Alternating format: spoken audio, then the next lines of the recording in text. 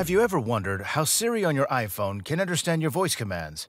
Or how Netflix knows what movies to recommend for a perfect evening? Spoiler alert, it's not humans. It's all thanks to the power of artificial intelligence, or in short, AI. AI has become an integral part of our daily lives, from virtual assistants to personalized recommendations and even self-driving cars, advanced web search by Google or Bing, or recommendation engines used by platforms like YouTube, Netflix, Amazon, and many other companies. Artificial intelligence even touches the creative industry with tools like ChatGPT, and it will keep evolving in the coming years. But have you ever wondered how this all began? How did AI come to be? Join us as we explore the birth of AI and its incredible journey to the present day. Hello, tech lover, and welcome back to the new technology. Today, we're going to talk about one of the most important events in the history of technology, the birth of artificial intelligence.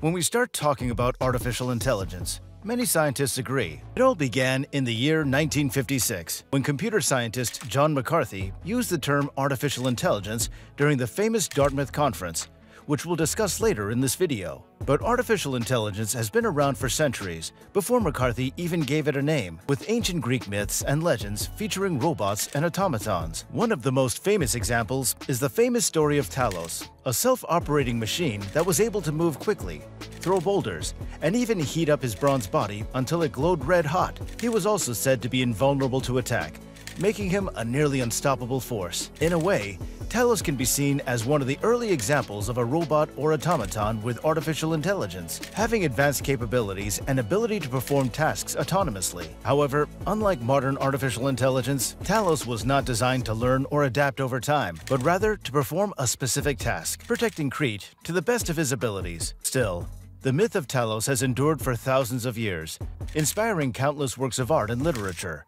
And it remains a powerful symbol of the human fascination with technology and the desire to create machines that can think and act like humans. Moving forward to the 20th century, we'll find that artificial intelligence becomes an ever-important piece of modern history. During World War II, scientists and engineers worked on developing machines that could perform complex calculations and help crack enemy codes, the most well-known being the Enigma. Designed by Alan Turing, the Enigma machine was designed to encode and decode secret messages using a series of rotating wheels and electrical circuits. It was used by the German military to communicate confidential information during the war, and its encryption was considered highly secure. While the Enigma machine was a remarkable technological achievement, it was not capable of thinking or learning. Though it was more complex than Talos, we wouldn't call it artificial intelligence these days. Rather, it was a highly specialized machine designed for a specific purpose: encrypting messages.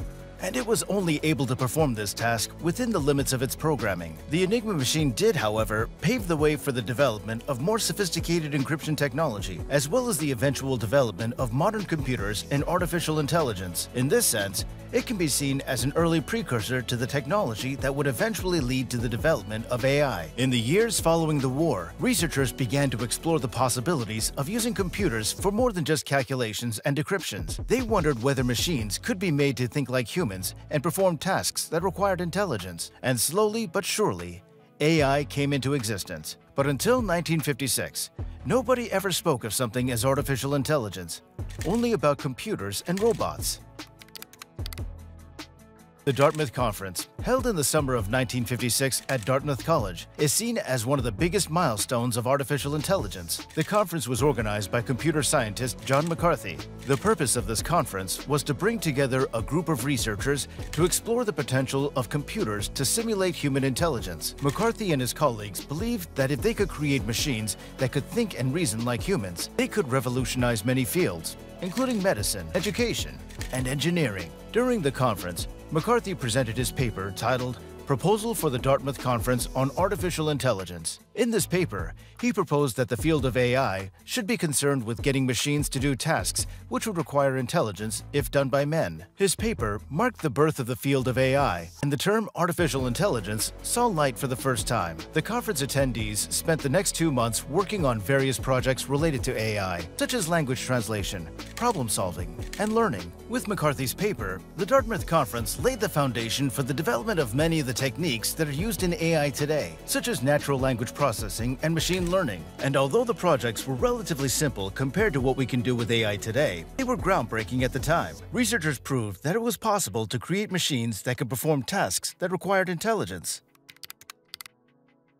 The years following the conference saw rapid progress in the field of AI. Researchers developed new algorithms and techniques that allowed machines to learn and improve their performance over time. One of the earliest AI programs was a logic theorist, developed by Alan Newell and Herbert Simon. This program was designed to prove mathematical theorems using logic rules and was able to solve problems that had never been solved before. After this program, more and more scientists and developers started to create AI programs.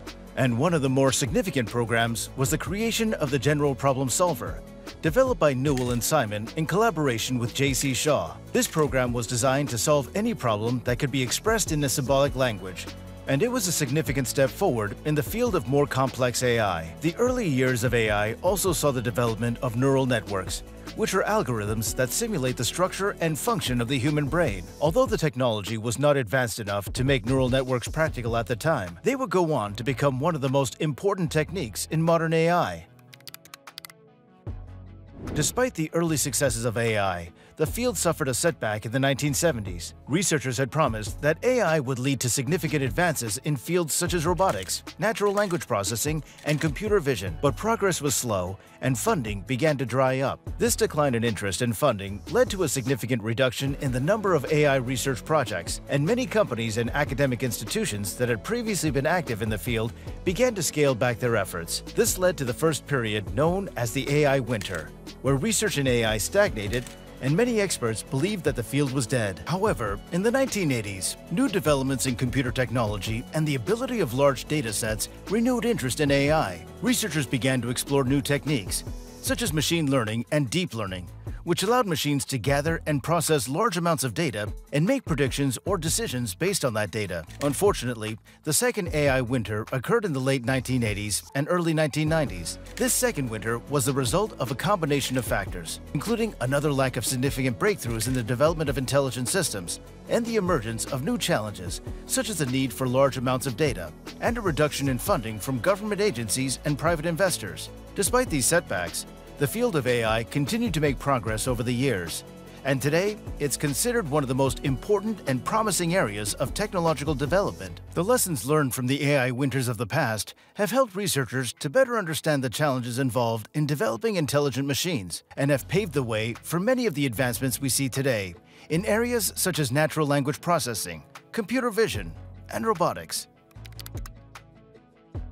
The rise of the internet and the explosion of data in the 21st century has led to a surge in interest in AI. Companies like Google, Facebook, and Amazon have invested heavily in AI research, leading to significant advancements in fields like machine learning, but also natural language processing, computer vision, cloud services, and robotics. One of the most significant developments in AI in recent years has been the rise of deep learning. Though scientists had explored deep learning before, it never really came from the ground. These days, deep learning is more embedded in our culture than ever, using techniques with neural networks to learn from large amounts of data. Deep learning has led to breakthroughs in fields such as image recognition, speech recognition, and natural language processing, and is widely seen as a crucial step to bring artificial intelligence to the next level. One of the fields where deep learning is used is in the development of autonomous systems, such as self-driving cars and drones, which have the potential to revolutionize transportation and logistics. Can you imagine yourself being driven from A to B without needing a real person to drive your car? Or maybe order something online and have it sent to you by drone? Innovations like this are becoming more common, and we're still long from being at the end of experiments and further innovating artificial intelligence. So what it will bring for the future, we don't know yet.